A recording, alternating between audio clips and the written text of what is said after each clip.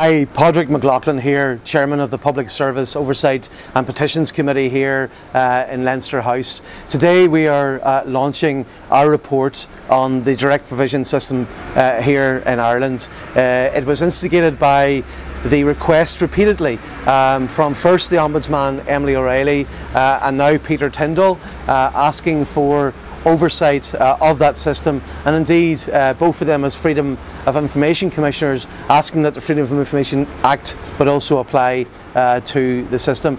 As we carried out our work and we started to visit the centres, we just as a committee needed to comment not just on those two issues about extending the oversight, but on the wider issues within the system.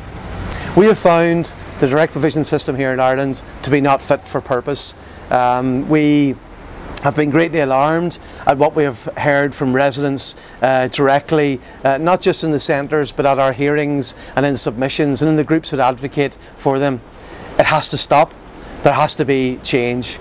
We would like to see the system of application for asylum seekers speeded up dramatically. We can't have people for years languishing in these centres. We're particularly concerned on the impact of children.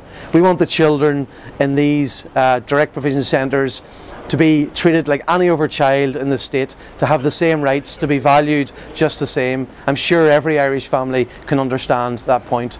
We want the right to work to be given to asylum seekers if they're languishing here for long periods of time. And we're very concerned that in terms of a European directive, this state opted out without proper debates and analysis within the Oireachtas. That needs to happen. There's a whole range of recommendations we've made around education, health and the application system that need to be addressed. So you as citizens, we ask you to read the report, to look at the recommendations and to support our call for change. Thank you.